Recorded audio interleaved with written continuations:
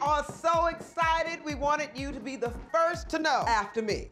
I'm engaged! Baggage Claim is a movie that looks like it could have been made in the 1960s. The sensibilities of this movie are so old-fashioned. It's about a stewardess, believe it or not, or a flight attendant, shall we call her these days. And her name is Montana. She's played by Paula Patton, and all she wants to do is find a man. She wants to find a man before her sister's wedding happens. If you need a man, honey, I can get you one of those. It's not a man I need, it's a husband or a potential husband in a month. Why don't you marry Gail?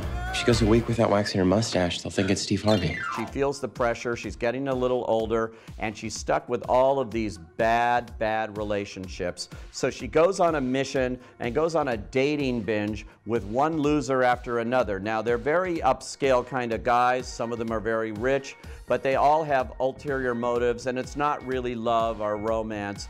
And this movie is played so broadly, the comedy is so over the top, at least for the first hour, that it's hard to believe anything that's going on in it. I was really disappointed in it, quite frankly. It has an incredible cast of fine actors, including Taye Diggs and Derek Luke and Jaimin Anzu, of course, Paula Patton, Jill Scott, who's very funny as her friend and fellow flight attendant. I want you to have these cranberry flavored for the holidays. But the movie just doesn't go anywhere. It certainly doesn't soar like the planes they're flying in.